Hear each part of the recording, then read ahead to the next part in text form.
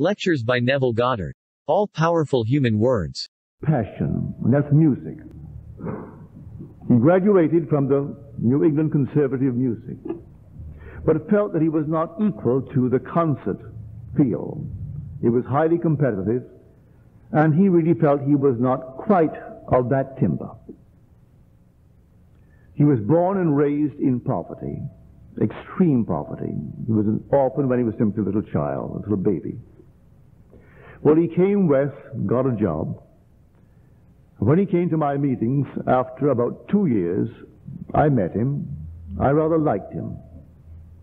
And I asked him if he would like to do what I am doing.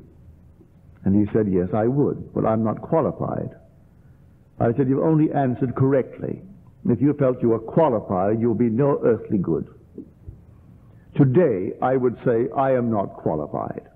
If you ask me for my intellectual background, I couldn't qualify. Ask me for any background, and I couldn't qualify. I once met Damrosch in New York City at the Bohemian Club. At the Harvard Club, they met once a month. And when I was introduced to him by this most outgoing person, he asked me what was my background. Was it Germanic as far as my teaching? Was it Germanic? Was it French? Was it English? And I said, no, it all came by revelation. And the old man turned his back on me as though he was talking to the scum of the earth. Here was a social gathering. He judged you by your background based upon, were you trained in the Germanic school, the French school, the English school? And he named it. Well, I could not have answered in the affirmative to his questions, so that he turned his back. So I said to Freedom, you do not need any background. You trust me. I like you. I think you're honest, and you will not deceive anyone. You'll go north and you will teach. So he went north, and he's been teaching successfully. He bought himself a home in Cambria, as I say, midway between here and San Francisco. It's a modest home, but at least it's his home. It's all clear. But there's one consuming passion that he has. It's music. He loves music. And he had this lovely grand piano. But something was needed. He had to have it not repaired, but something must be done. And there was a modest charge of $400 to do to it what he thought should be done. But they could only do it if he sent it back to the factory. It was sent to the factory. They would not ship it to him unless he first came down and tested it and tried it out. That everything ought to be just right as he thought it to be right. So he came down, played on it, and he loved it. Then they gave him a date of delivery. So he waited home, and there was no piano. The next day, no piano. Then he called them. They said, well, we were waiting for a full load. But now there is a full load, and so you will get your piano. Wednesday of last week. Not this week, Wednesday of last week. He waited in all day, and there was no piano. So when he called, they said, strangely enough, our driver and the truck and its contents have disappeared, and we cannot locate him, or locate the truck or the contents. The next day when he called, no trace of the driver. So in desperation he called me. He said, I know, I teach this law, but Neville, every penny that I have is really locked up in my piano. I have my home, but I have no income at the moment, and my one outgoing thing is simply to play. And it's only insured for $2,000, and I could not replace it for $4,000. But long before I could get the $2,000, if ever, here I am strapped, and I'm calling you to help. You're the only one to whom I can turn. So thank you for the confidence. And then that was it. Before I hung up, or right after I hung up, I heard him play that piano. I could put my hands upon his shoulder, and I could feel freedom I could feel the piano, and I heard this lovely music. Then that night, I turn on, as I quite often do if I'm up. Between 8 and 10, there's a lovely program that comes on KFAC. And it's usually piano music, but it's lovely music all through the day, 24 hours a day. So any time of the day I can turn that on, which is really turned on all the time anyway. And I heard this glorious concerto, and I imagined Freedom was playing it. And I simply put my hands upon him and thanked him for the joy he gave me in the playing of this concerto. And then I could feel the piano. Yesterday morning, at 11 o'clock, he called. I was not available, but my wife answered. He said, I would have called you at 4:30 this morning when the piano was delivered. But I thought it unwise to disturb you at that hour in the morning at 4:30. But now I'm going to call you because you must be up. He said, I'm going to give you all the details eventually. I can't do it now over the phone. The strange thing. He did say this much. The driver was arrested in San Luis Obispo. He refused to give anything concerning the whereabouts of the truck and its contents. Only the past week I read in the paper that our banks lose from men who hold up the banks, maybe $7-8 million a year. But the investment that goes on within the banks from trusted employees runs into tens of millions.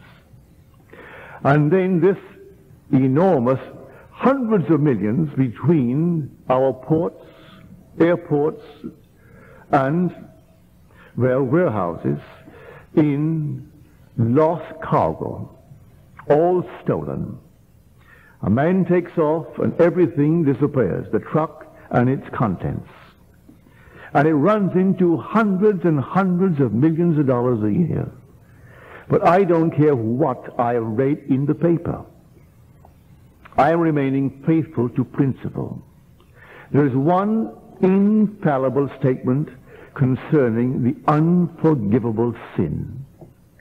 The unforgivable sin in the Bible is the sin against the Holy Spirit. Every sin in the world is forgiven, but the sin against the Holy Spirit. What is that unforgivable sin? Doubt. He who created the universe and sustains it, and you doubt his power to do anything in this world? That is the one unforgivable sin. Well, having reached the end of God's plan for all of us, I will not doubt. I did not ask Freedom anything beyond his request. He wanted his piano. And all that I did, I simply heard him play it. I put my hands, my mental hands, my imaginary hands upon his shoulder and thanked him for the joy I got from hearing him play. And then when I turned on KFAC between 8 and 10 and heard this delightful piano concerto, I assumed it was Freedom playing it. And I so enjoyed the master who played it that I thanked him for the joy of having heard it. And then I dropped it. Now I'm waiting for the details, but I do not really concern myself with how it happened. In spite of the hundreds of millions of dollars that are lost every year and never recovered, that did not faze me for one moment. He had his piano back. That's all that mattered. And so I simply lost myself in that act, and that was it. We forget what we do. A lady who was here tonight, she is forgotten. About 2 or 3 months ago, she said to me, "Look how fat I'm getting," bursting out of my clothes. I said, "You aren't too fat at all." Then she said, "I want to be thin." I said, "Well, you are thin. You are as thin as you want to be, or even thinner." And she left. She returned tonight. She said, "Look, I can't stand it, how thin I am." I said, "Do you recall that 2 months ago, or maybe 3 months ago, you say to me, how fat you are, and I couldn't say it, but to you it was fat, and you despise yourself for the fatness. And these are the words of Blake. Oh, what have I said? What have I done? Oh, all-powerful human words. All-powerful human words. Yes, because man is God. God's word cannot be turned unto him void. It must accomplish that which he sent it to accomplish. It must actually fulfill its purpose. Well, God is man. And man, in his idle moments, makes all kinds of statements. Then he reaps it, and he doesn't recognize his own harvest. So she comes back, and she's thin. Yes, she is thin. Obviously very thin. For a small little lady, it is quite a loss of weight. But she herself put it into, I would say, into the rhythm that brought about this loss of weight. You can do it with anything in this world. Now, what is the statement concerning Moses? Show me thy glory. And the Lord said to him, I will put you in a cleft of the rock, and I will cover you with my hand until I have passed by. Then I will take away my hand, and you shall see my back, but my face shall not be seen. That is the 33rd chapter of the book of Exodus. You'll read it in the verses, the 18th through the 25th verses. And you ask, what on earth does it mean? Well, if you know the meaning of the word Moses, which means to be born, there is something that is planted in the rock, in the cleft of the rock, that is to be born. When that is born, then God has brought his purpose to a climax.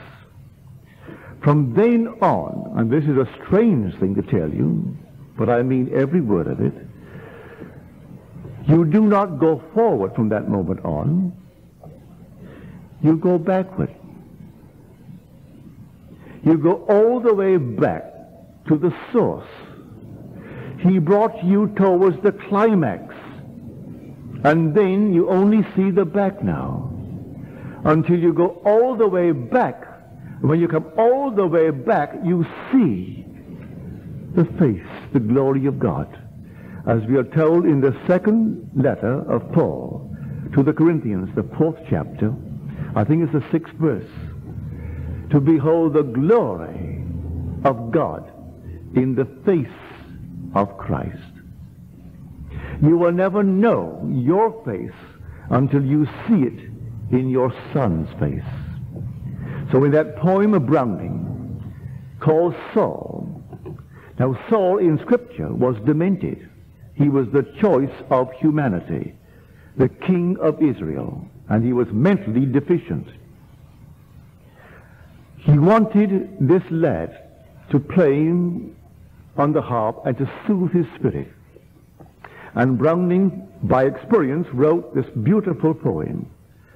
And Browning now calls it Saul, based upon the 17th chapter of 1 Samuel.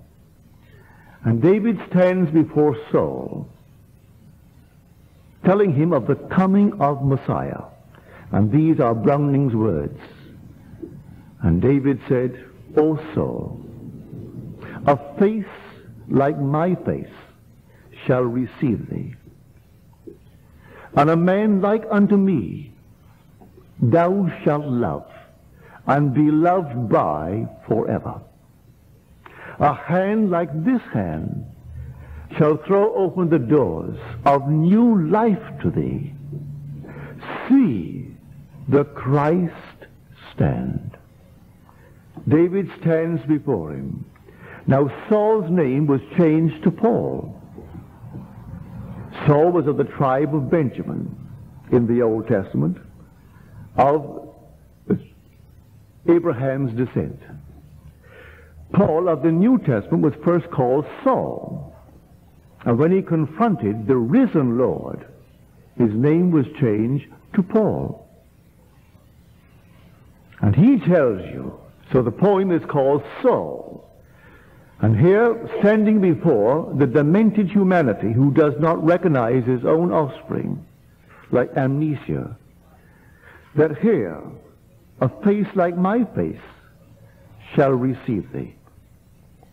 A man like unto me, thou shalt love and be loved by forever. A hand like this hand shall throw open the gates of new life to thee. See, the Christ stand. Here is David, the Christ. He is the Christ, the anointed of the Lord. So we speak in Scripture of the Lord and his Christ, his son, David, who reveals him as the Lord. So Moses cannot see the face until now he moves backward. See the back. You shall not see the face. So when divine history comes to its climax in what is known in Scripture as the resurrection, then comes these four majestic acts, which is culminating in the descent of the Holy Spirit in bodily form as a dove. Now the Gospels all begin the missionary, the message of Jesus with the descent of the Holy Spirit at baptism. They all begin it. Because the last shall be first. That is the end. That's the climax. So they all begin it. In the earliest Gospel is Mark. He begins it with the story of the baptism when the dove descends upon Jesus. John, the most profound and the most mystical, he begins it with this descent of the Holy Spirit upon Jesus. We come now to Luke. And then Luke makes the statement concerning the descent of the Holy Spirit in bodily form as a dove. Then he goes right in and he has Jesus declare that he is the fulfillment of that which was announced in Isaiah 61. And the Spirit of the Lord God is upon me, for he has anointed me to preach good news, glad tidings to the afflicted, to the poor, and to proclaim liberty to those who are captive, and to open the prison doors of all that are bound.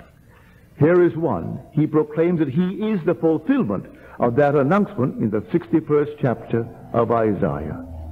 Now he goes back. Read the story, and all the events now go back. Why? As he disappears from life, he is buried in us.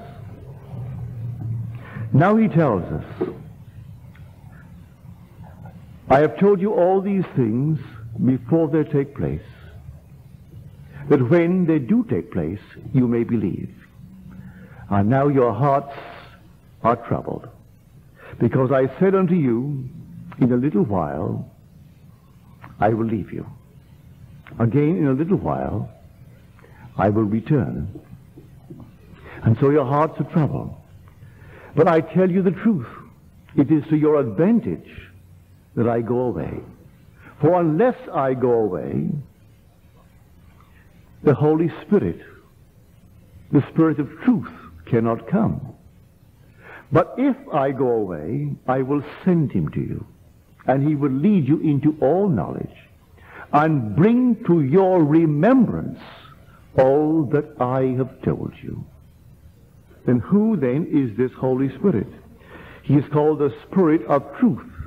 And Jesus said, I am the truth. It is the Spirit of the Lord Jesus, who comes into man when the visible Lord disappears from man.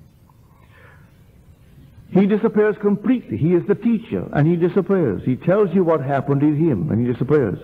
Where can he go? Back to the Father. There's no other place to go but to the Father. So I came out from the Father, and I came into the world. Again, I am leaving the world, and I am returning to the Father. But where is the Father? The Father is in you. Now, he is the Spirit in man.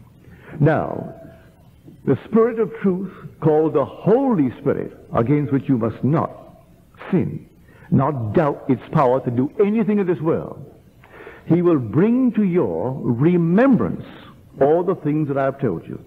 Therefore, who is the Spirit of truth other than the remembrancer. He remembers. The whole thing is done. That's why I can say boldly, salvation is accomplished. Redemption is perfect. No one can fail, because the Spirit, the remembrancer, is now buried in man. And he can't take you forward to God the Father. He takes you backward. So he rises at a point called the awakening in you. The moment he awakens in you, you are born from above, the two sides of the same coin. Then he takes you backward. And when he gets all the way back, now you will see the face of God in the face of Christ, his son David. David is the anointed of the Lord. And you will know what you look like by looking right into the face of your son called David. And David is Christ. You are the Father. But you came out into the world. Now he makes the statement, I and my Father are one. He who sees me sees him who sent me. He has never left me. Yet he makes this statement, which has confused all the priesthoods of the world. My Father is greater than I. You'll read that in the 14th chapter of the book of John. In the 10th chapter of the book of John, he makes the statement, I and my Father are one. Now he makes the statement, my Father is greater than I. The Lord is not inferior as to his essential being, but as to his office as the sent. He and the sender are one. But when the sender sends himself into the world to tell the story of redemption, the position of the sent is less than the sender, yet they are one. So here, the Lord, Jesus Christ, is not inferior as to his own essential being, but as to his office as the sent in this world. So he makes the statement, he who sees me sees him who sent me. I and my Father are one. Yet in this statement, he shows you the difference between playing the part, the office of the sent, as against that of the sender, and yet the sender and the sent are one. Because hear, O Israel, the Lord, our God, the Lord is one. They aren't two, but they are different offices that the one fulfills. So in the office of the sent, he is less.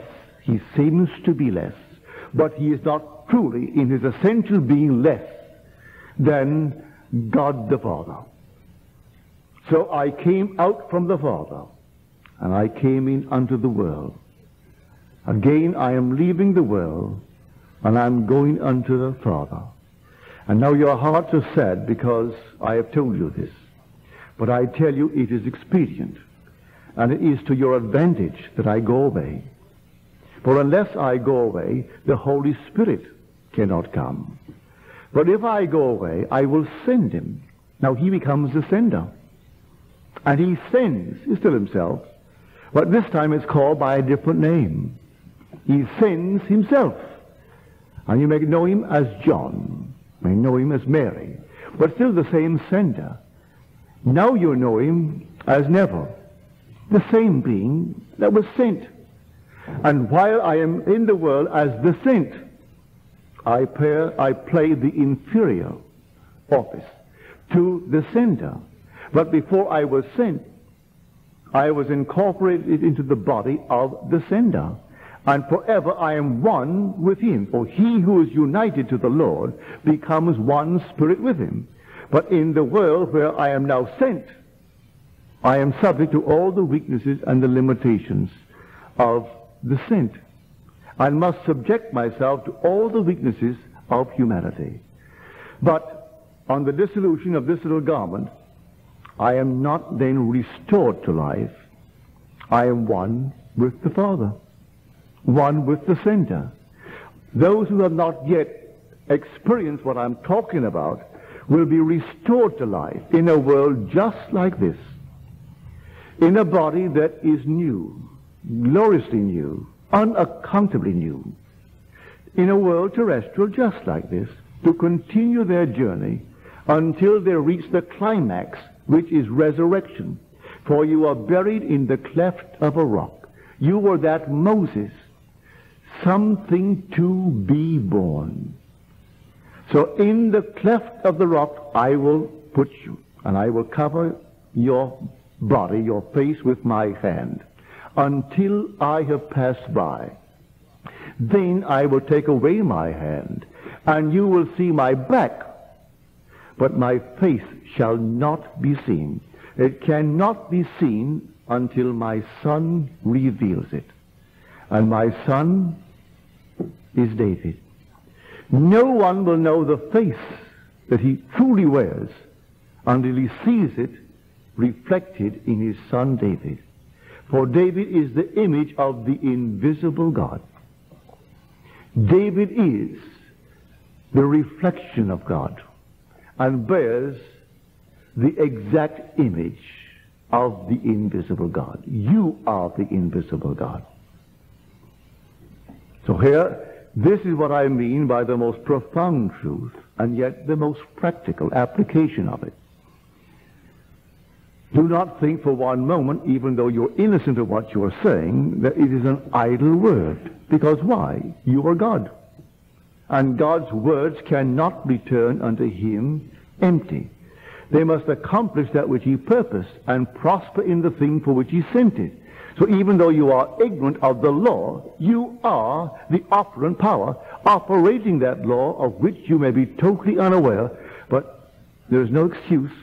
You will still reap the results, as my friend reaped the results of the lawsuit weight, which he could ill afford. And my friend Freedom, distracted as he is, but what is a friend in this world for if you can't call to him and ask him and stretch out your hand for help when that is necessary? So Freedom teaches this law. And may I tell you, he teaches it beautifully. And he has been tremendously successful in helping unnumbered people in the use of this law.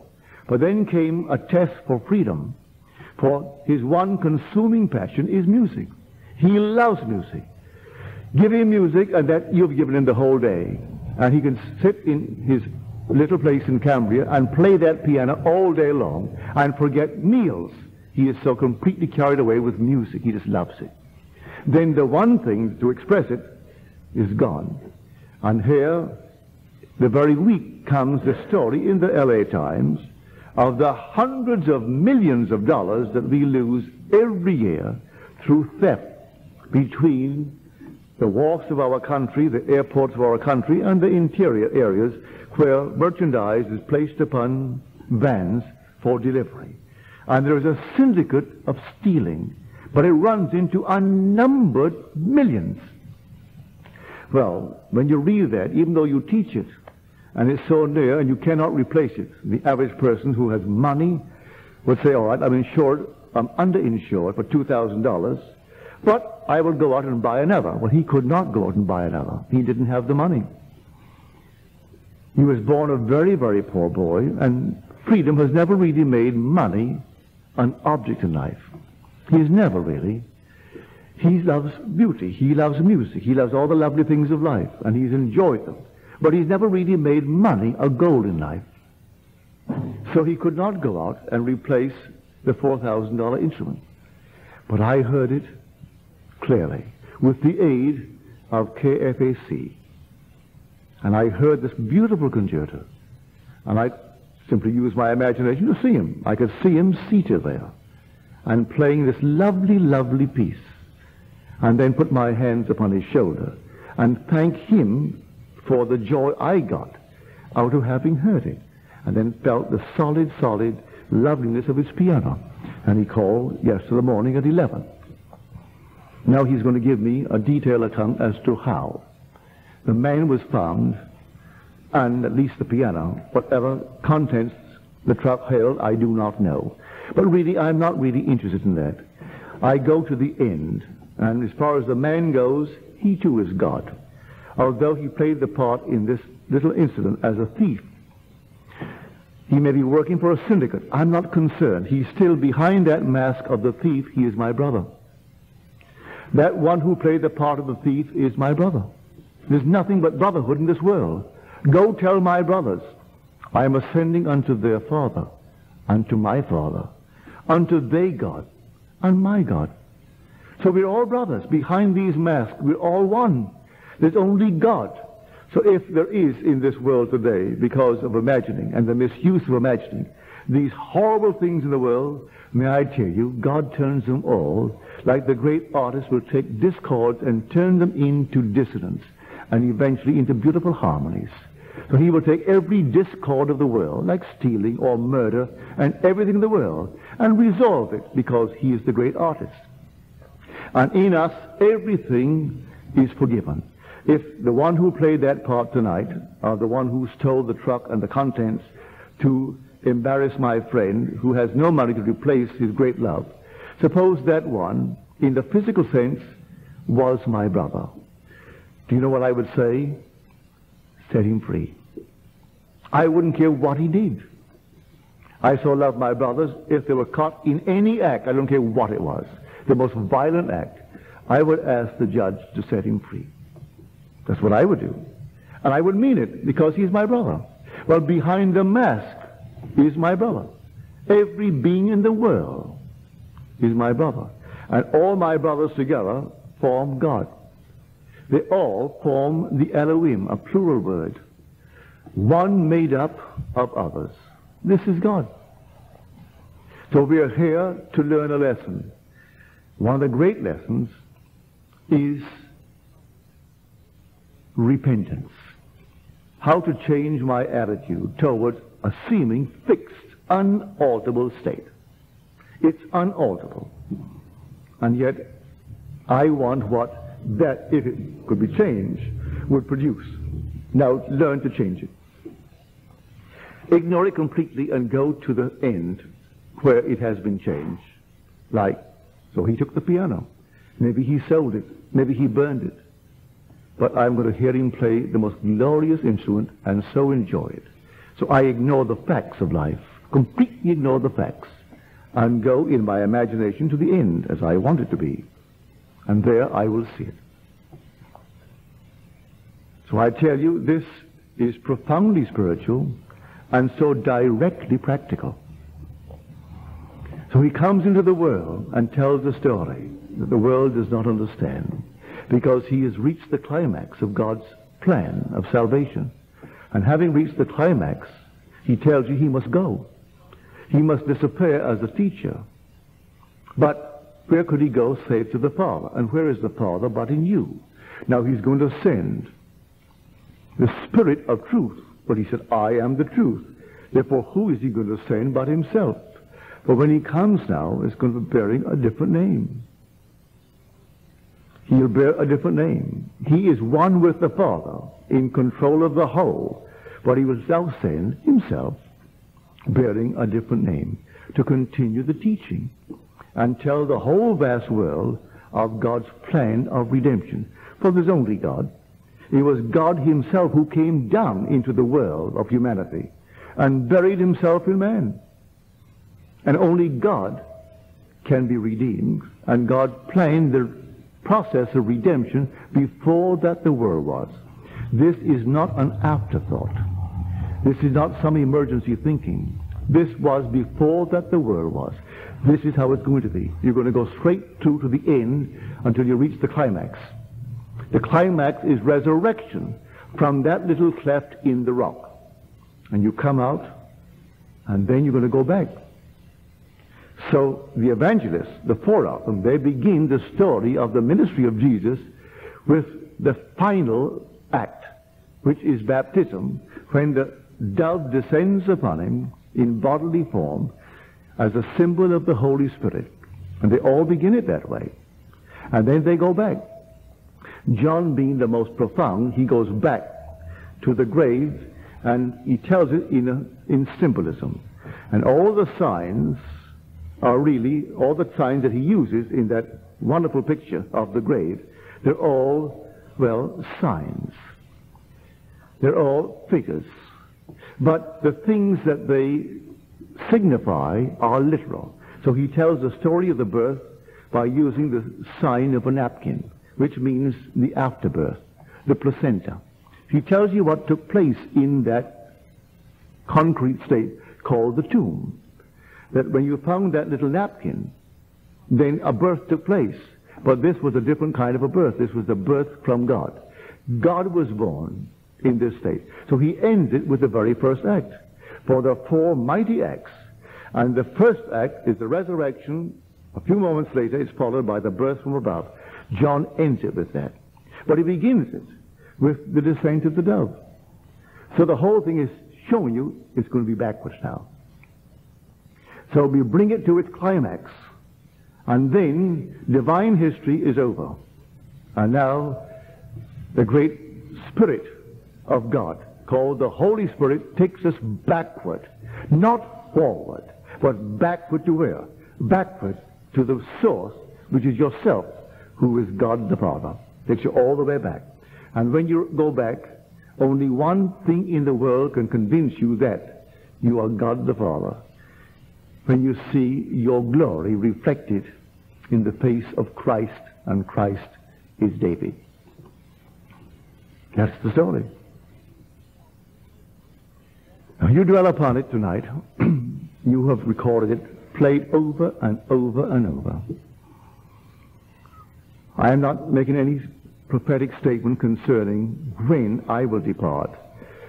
Personally, I can't believe it can be too long, but I have no day, no month, no year. I have no, because no one knows when he will take off this garment, only when I've finished doing what I'm supposed to do. I'm supposed to tell it over and over and over, because in my case, it's been finished. It came to its climax with the descent of the dove upon me, and it remained there, and it's still there. The symbol of the Holy Spirit, clothing itself with me, to tell it, for he has all the knowledge, not the knowledge of how to go to the moon, but the true knowledge of the mystery of God. He's not concerned about all the things of earth. He's only concerned about God's purpose and God's plan. And so he will reveal to me, as he has, all the things concerning his word in Scripture. And he reveals it by allowing me to experience it. For he came to me seemingly as someone unknown. And then in some strange, mysterious way, he allowed me to experience who he is in a first-person, present tense, singular experience. So the whole story is myself going back towards it all. For it was in the beginning this way. But you come forward to the climax. Then it stopped. Time stops. And then you move backwards to the source. And there you are, God the Father.